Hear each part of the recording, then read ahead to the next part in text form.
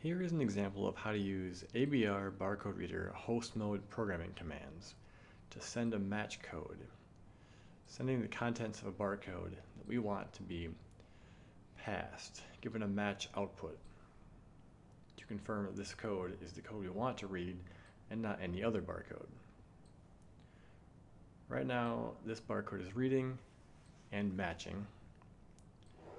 If I give it a different barcode, you can see this one is now giving a mismatch string.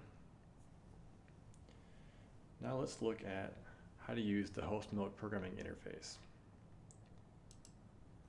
I'm going to use a TCP Client Terminal program, in this case one called Hercules, logging into the reader's IP address and the predefined host mode programming port 1023.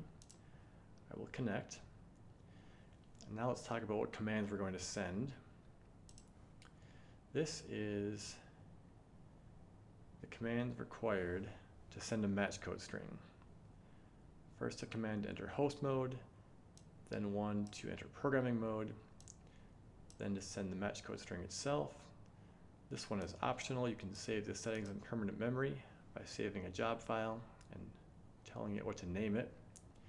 And lastly, exiting host mode. You can send all these together in one string. So this is how I have put it into Hercules. So right now, I will send this command, and right away, the reader has the new string. It sent the acknowledge commands back, and now I'm getting the match string result on this barcode.